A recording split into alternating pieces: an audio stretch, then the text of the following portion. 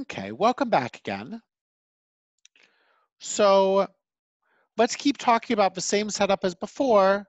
We have a bunch of vectors, v1, v2, vk, and they span subspace of Rn. So last time we learned about the notion of linear dependence and linear independence. And the definition was that the vectors v1 through vk, that list of vectors, is called linearly dependent if there is a linear relationship like this one between them, other than the obvious one where all the c's are 0.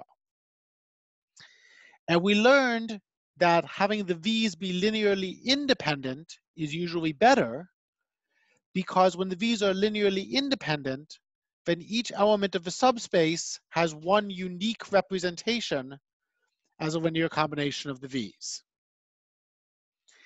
Whereas if the v's are linearly dependent, then in the same element of our subspace may have many different representations. So what I'm going to tell you now in this lecture is that you can start with a list of vectors which is linearly dependent, so which has this problem, and you can remove elements from it. You can pare it down and make it shorter until it becomes linearly independent while still spanning the same space. So I'm going to tell you about a method to shorten your list of spanning vectors, to knock vectors out of it and make there be fewer of them until you get a linearly independent spanning list. Okay, that's the game plan. Removing vectors from our list until there are no longer any linear dependencies. So, here is the starting observation. Suppose we have some linear relation, and suppose that the coefficient ck is non-zero. Remember, we are assuming that at least one of the c's is non-zero. So if ck is non-zero, then we can move ck vk to the other side of the equation and divide through by ck to get a formula expressing vk as a linear combination of the other vectors. And I wrote this out for the case where ck is non-zero, but if some other cj is non-zero, then we can express vj as a linear combination of the other vectors v. So here's an example. It's an example that was also on our previous lecture. So here's a list of vectors, 1, 1, 1, 1, 2, 3, 3, 2, 1. We computed last time that there is a linear relation between these vectors, as shown on the equation. And so these vectors are linearly dependent. And we can rewrite that, just put 3, 2, 1 on the other side, to express 3, 2, 1 as a linear combination of the other two vectors. Okay, why is this important? This is important because we can use it to rewrite our subspace as a span of a shorter list. So let's keep going with this example. Suppose we have some vector that is in the span of 1, 1, 1, 1, 2, 3, 3, 2, 1, the same vectors from our example. So that means there are some coefficients such that, xyz is p times the first vector plus q times the second vector plus r times the third vector. Well, we could take that third vector and rewrite it in terms of the other two vectors. So what happened here is I just replaced 3, 2, 1 by the linear combination of the other two vectors that we found on the previous slide. And rearranging this, we see that xyz is also a linear combination of the first vector and the second vector without having to use 3, 2, 1. And so the span of this list of 3 vectors is the same as the span of just the first 2 vectors.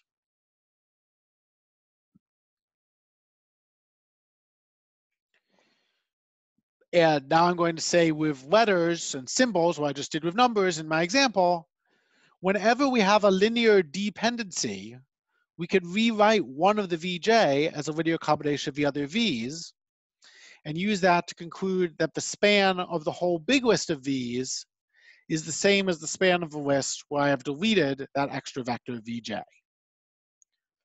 So proceeding this way, whenever we have a linear dependency, we can use that linear dependency to throw a vector out of the list while keeping the span the same, until eventually we will have written our subspace as a span of a linearly independent set of vectors.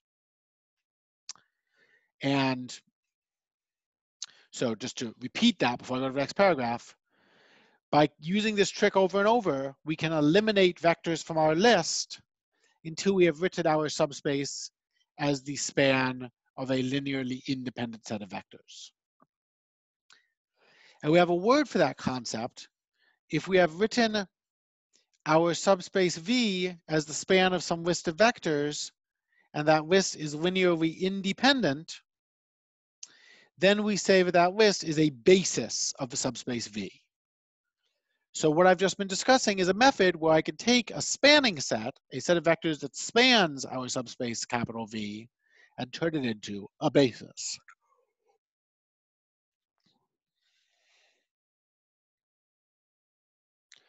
Okay, I'm about to do a long example of this. There is going to be a lot of math. The whole thing is math, sorry. There's going to be a lot of arithmetic. I'm going to be doing a bunch of computations. But the point is, I'm going to take this list of 5 vectors, which spans some space inside R3, and I'm going to shorten this list down to a much shorter list of vectors which span the same subspace of R3. So now I'm going to do the details, but that's the point. The point is I want to take vectors out of this list and get a shorter list which has the same span. So I'm going to form these 5 vectors up into a matrix. So the columns of this matrix are the vectors that you see over here. First column is first vector, second column is second vector, and so forth. And then I'm going to row reduce that matrix, and the reason I'm row reducing is because I want to find linear dependencies. So I see that my row reduced matrix has 3 free columns, 3 columns that are not pivot columns. So I'm circling them in blue. Here circled in blue, these are the free columns.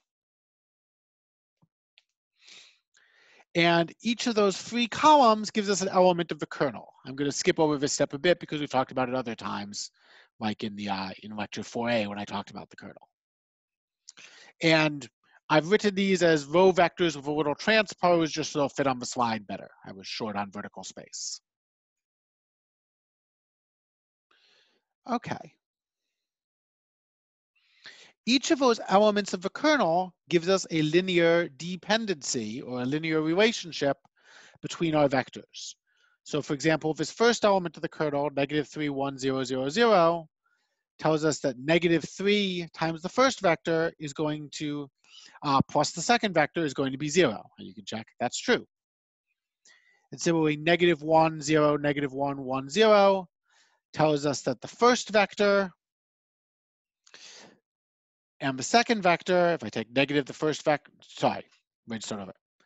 -1, 0, -1, 1, 0 tells us that negative the first vector plus negative the third vector plus positive the fourth vector is going to be 0.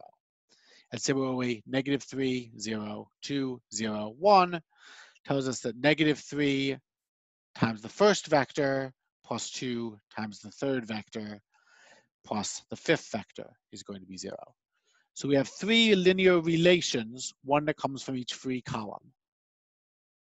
And we can rewrite those linear relations in order to express the free columns as linear combinations of the, to express these 3 columns as linear combinations of the other 2 columns. So we started out with 5 vectors, and we wrote 3 of them as linear combinations of the other 2. So on the next slide, I'm going to clear away all of this work from the middle and just keep the top and the bottom row, which are all the facts we're going to need now. So we're thinking about the span of these 5 vectors at R3, and we've noticed that 3 of these vectors can be written as linear combinations of the other 2.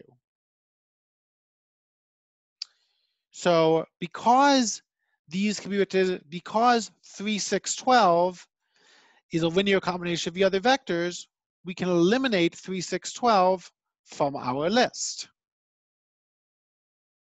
And because 2, 2, 6 is a linear combination of 1, 2, 4 and 1, 0, 2, we can eliminate 2, 2, 6 from our list. And because 1, 6, 8 is a linear combination of 1, 2, 4 and 1, 0, 2, we can eliminate 1, 6, 8 from our list. So we see that the span of these 5 vectors is the same as just the span of these surviving 2.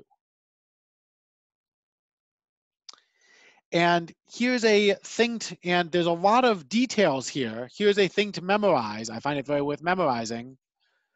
The vectors which survived the process, the first and the third vector, were the ones that were still alive at the end. Here they are in this position and this position. They were in the positions that corresponded to the pivot columns at the end of our row reduction. The vectors that were in the positions corresponding to the free columns got crossed out. And so what we have just shown is that 1, 2, 4, 1, 0, 2 is a linearly independent set of vectors which has the same span as this big list of 5 vectors that I started out with. And so, remember span, we could also call that image. We have shown that these 2 vectors are a basis for the image of this 3x5 matrix. And in general, that is how you compute a basis of an image of a matrix. Okay, I'm going to stop for now. I hope you have a good night or a good morning or a good weekend, and enjoy some good math.